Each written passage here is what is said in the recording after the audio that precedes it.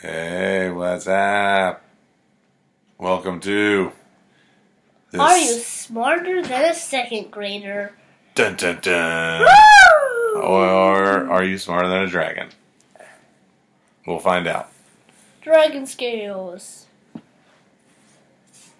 Alright, Don't pet me. so we're going to kick it off a little different here, as you can see. Seeing as you already had the CA that had a lot of evolution stuff on it, we're just going to go through kind of some sample questions. Yeah,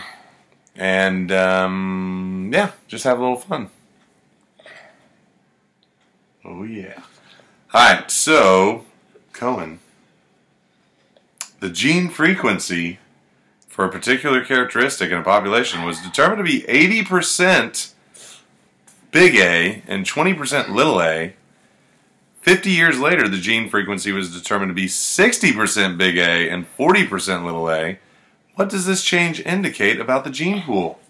Is it F, it is undergoing gradual change; G, it has become predominantly recessive; H, it has remained stable; or J, it lacks mutations? I would say G. You would be incorrect. Dang Rats. It would be that it's gradually changing. It's not a big change. So it was F? Very good. Good memory. Second grade, folks. Alright, so yeah. Ooh, look at this, buddy. See these skeletons? Mm-hmm. These fossils? Ooh. Yeah, they look like that. Good hint. Good hint. What layer would be the oldest? Further down underground or higher up? I would say further down underground. Second grader gets it right. And sixth graders here too. He looks confused, like Bigfoot coming out of the woods. Alright. Alright, good deal.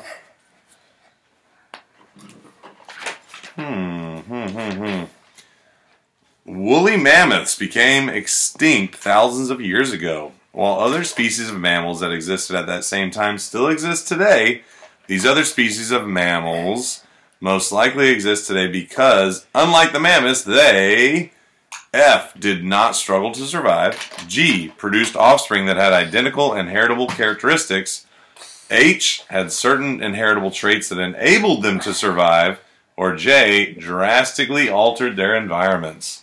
It's F.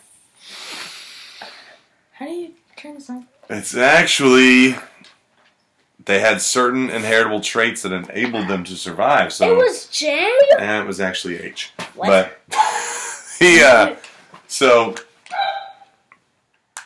I am Groot. Wait, no. Oh, great, it's broken. So anyway, basically,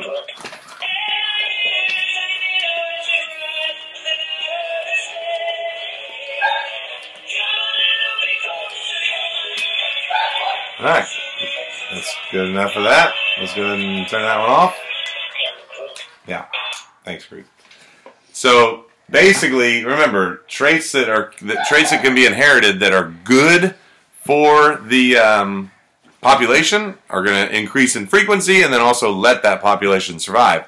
The mammoths didn't have those traits that were helping them survive, so basically they went extinct. Do any of y'all play NBA Live Mobile? Because I will be. Play it! Oh, alright, enough dance moves. Which of the following outcomes would you predict for a population of mosquitoes exposed to a new pesticide? Let's Tell me see. the answer, sir. F. It's G. Over several generations, the mosquitoes would become resistant to the pesticide. G. Over several generations, the mosquitoes would evolve into several new species. H. Over several generations, the mosquitoes would all be killed and become extinct. That would be pretty cool. Or J. Over several generations, the mosquitoes would be more susceptible to the pesticide. It's J. Actually, no. That's going to be F. Over several generations, the mosquitoes would become resistant to the pesticide because natural selection would have a little bit of differences with variation, we say, with the mosquitoes, and they would have a variation that allows them to be resistant, and then they would pass that on to their offspring, and eventually all of their offspring would be resistant to the pest. Am I Peter Rabbit now or something? Yeah. You are All right, right. Flopsy. Ooh, the next question was about rabbits, but Spurs just started. Let's make this a quick video. Alright, so It's a magical penguin. So if you see a bunch of bugs like that, and they're like dark in one picture, and then over a long time they change and they're lighter, why did those bugs change?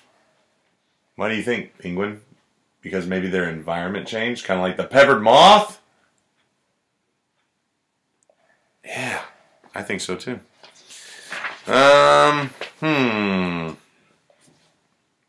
Natural selection produces change in A, individuals during their reproductive years, B, populations over multiple breeding cycles, as mutations affect the reproductive fitness of different individuals, or C, individuals during their lifespan, or D, populations over a single breeding cycle, as advantageous traits affect the supply of environmental resources of different individuals.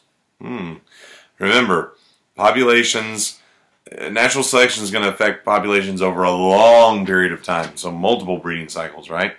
Right. Yeah. Did you even wash your face in the bath? Did you wash your face in the bath? I wash my face. I wash my beard in every bath. Take a card down below. What? What are you Take talking a about? card down below.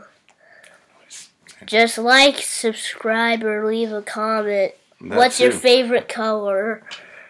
All right. To know. In 2010, scientists excavated a skull fossil that provides evidence of a newly discovered species of big cat. Based on the evidence, scientists hypothesized that big cats branched off from smaller wild cats about 6 million years ago.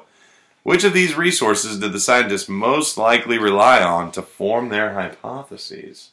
Is it F, a food web showing feeding relationships of organisms where the fossil skull was found? G, population and migration data for small wild cats living in the ecosystem where the skull was found? H, the fossil record and DNA comparisons of big cats and small cats? Or J, the historical record of interactions between different species of big cats? I would say it would be. H! How did you know? It was him. Oh. Good job. Let's see here. Maybe like one more, because this is getting kind of long. And it's almost bedtime, you know? You know what else is getting long? Not hitting the subscribe button. Oh! Nice. Nicely done. YouTube connoisseur there. Alright, let's see. One more. Here we go. According to the theory of evolution by natural selection, which of the following is true? A, genetic traits that aid evolution are not passed on to offspring. B, variation does not exist between members of the same species. C, populations will change over time to better fit their environment. Or D, no more offspring are born into a population that can survive. You can't talk. Bubblegum. I mean C. I only got one question right, and that's all. So hopefully you're all smarter than a second grader. Should we do one more or no? Yeah, we good? One more. One more? And Ooh. I'll fly off on my dragon. Alright, cool. So here's a graph. So this graph shows that How many Cohens can fit in a box? the effect of disruptive selection on a population of moths. Disruptive selection is a type I of want natural to know. selection. Would it produce two or more groups with different traits in a population? Would it produce one group with similar traits in a population? Produce individuals of different sexes in a population? Or produce individuals at different development stages in a population? It's obviously J. Well, if by J you mean A, then correct. Because look at the graph. See how after, you see that? How See how after the natural selection, you get the two curves on the outside. See, like there and there. It's showing that the species kind of changed into two different species. So anyway, there's some samples again. Kind of a different thing. I feel like we've reviewed a lot. And nice Nerf gun. Oh, we got to show Tom. Tom hadn't even been in the video. Oh, that was. You're gonna break my computer. Don't shoot it. Okay, so for real, did any of y'all? No high schoolers want to play NBA Live, whatever, with you. Mobile. It's the best. Hello, Look guys. at Tom. I'm from Planet Tom. NBA. Alright. What about NBA 2K16? Y'all, any of y'all play that? What planet are y'all from? Deuces. Leave a comment. No. But goodbye, all my Strout subscribers. Subscribe to Super Strout Summer. See ya.